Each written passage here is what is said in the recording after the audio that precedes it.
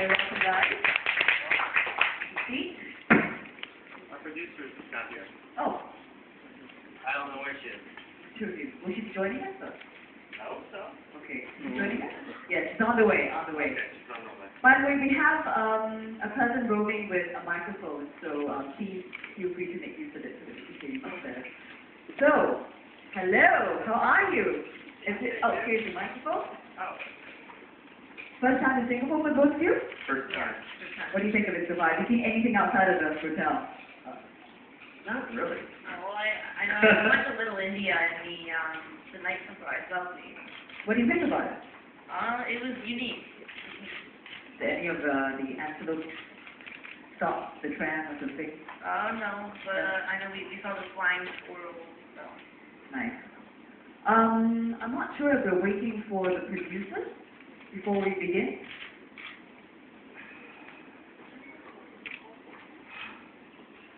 Maybe we could just start anyway. So, Dennis, maybe you could share with us what this movie is all about. The movie is an absurdist comedy. It's about a young boy, 10-year-old boy, who's played by Jason here, named Henry, and he's a test tube baby. And he goes at the age of 10 to search out his biological father.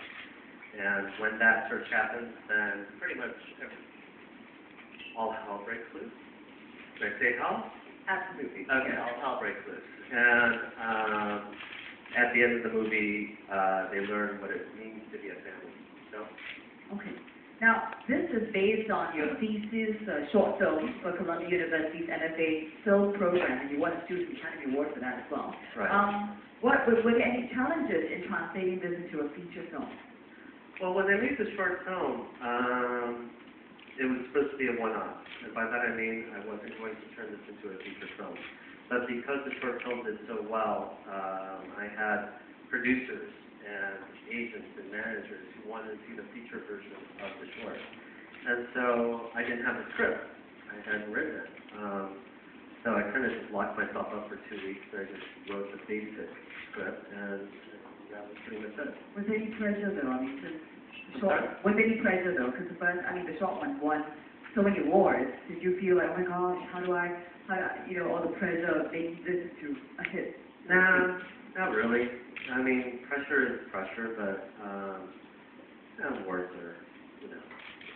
are very nice to win and all of that. But at the same time, there is no pressure because it's a completely different animal with doing a short film and doing a feature. Doing a feature is so much harder in so many ways. So Jason, talking about pressure, how has it been to work with Tony Collette and Michael Sheen, two very big names? Oh, well, you know what? It was a learning experience. Just the whole shoot itself was a positive, a happy set, and you know what? I learned from everyone there, and it was good. Any funny moments that interacting with Susan? I'm trying to think. Well, I know we shot a food fight scene, and I know just before we were about to shoot, the fire alarm went off, and then that got delayed. But in the end, it was fun. It was a really, really fun shoot. Yeah. I mean, it was a 23-day shoot, so things went very quickly.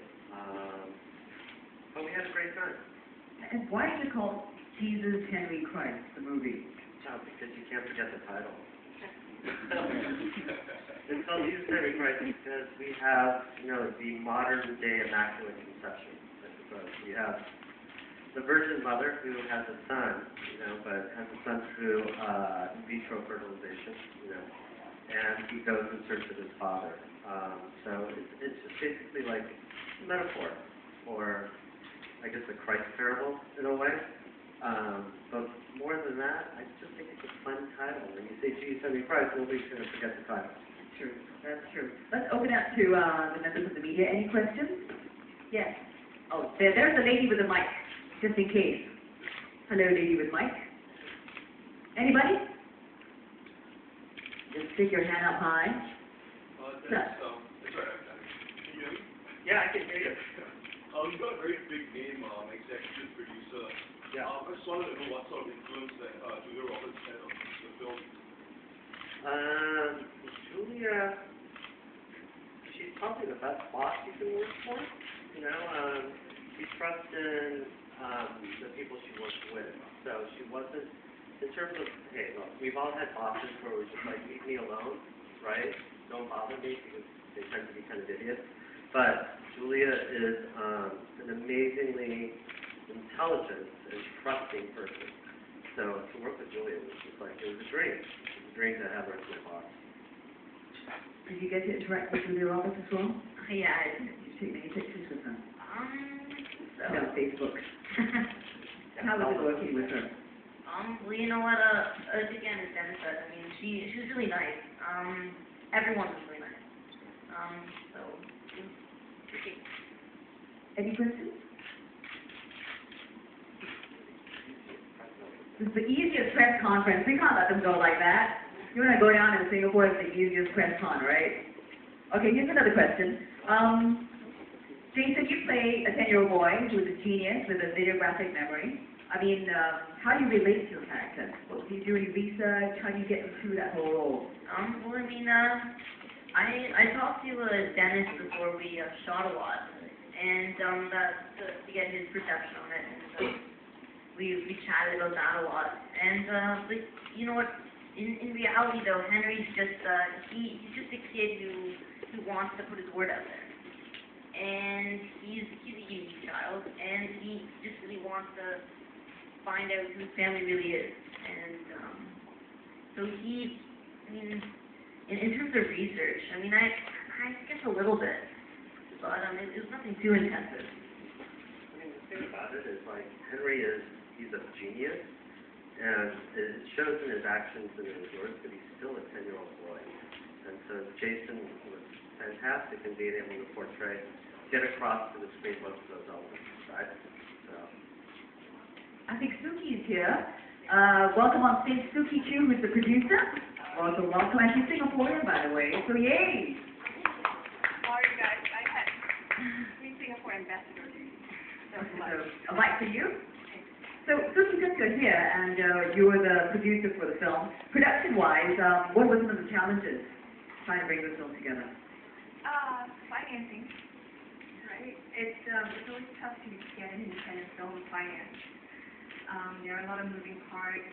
It's our schedule, right? Dennis, we cut 2 days to fit the film into the financing structure. We had to find a location that we could get some tax credits, and we shot in Canada, in Toronto. What are the challenges? I mean, I think like Sukee said, the biggest challenge is working with a financial budget, within a financial budget. Yeah. And, you know, I mean, let's be honest, we didn't have a lot of money. Yeah. So, We had a 23-day shoot. It was supposed to be 25, and at the last second, we looked at the budget. We had to squeeze and cut 2 days out. We had a cast, because of, we were shooting in Toronto, we had a cast outside of Michael Steve and King Colette. Everybody else had to be local cast, which is, great in terms of Jason, which we were very happy. But, we had some considerations in regards to casting, in regards to schedule and all sorts of things. Any questions? Yes, sir. Budget? What's the budget? we can't tell you. Yeah, we can't, not yet. It's low. Very little. Just, all I can say is imagine a number, and then Less. divide that by 4. It's probably our budget. Yeah. Any questions? If you've got a low budget, how did you manage to get such stellar stars for your films? The stellar stars responded to the material. They read the script, they responded to the material, and once we got in a room one-on-one, whether it was with Michael or Tony, then we were able to talk about the script and the characters and so forth, and basically, they came on board. I'm good one-on-one, I'm not good one-on-20, but in terms of that, they came on board. Once again, with the budget, they could buy a Honda. Yeah. In the States, not here. I found out that cars are really expensive. Yeah, I think this is a testament to Dennis's writing, because I think everything, for a producer, everything starts with a screenplay, and the script and the characters are so great, and they responded to it, and stars, major caliber actors respond to a character that isn't fun playing. And so, you couldn't necessarily afford them, but they love the character so much, they want to be a part of the film. So, you want to ask question? Yes. Another one else for Jason, actually. You had a very interesting first meeting with your half-sister, played by Samantha. Can you tell us a little bit about that first scene with her? Well, let's see. You know what, it was interesting, but it's kind of strange to have a director help you through a kiss on screen. It was his first kiss. Yeah. Ever. You know what, again, I was able to befriend the whole cast, so it was great. Great. Everybody's nervous. Don't kiss and tell. Yeah. Any other questions?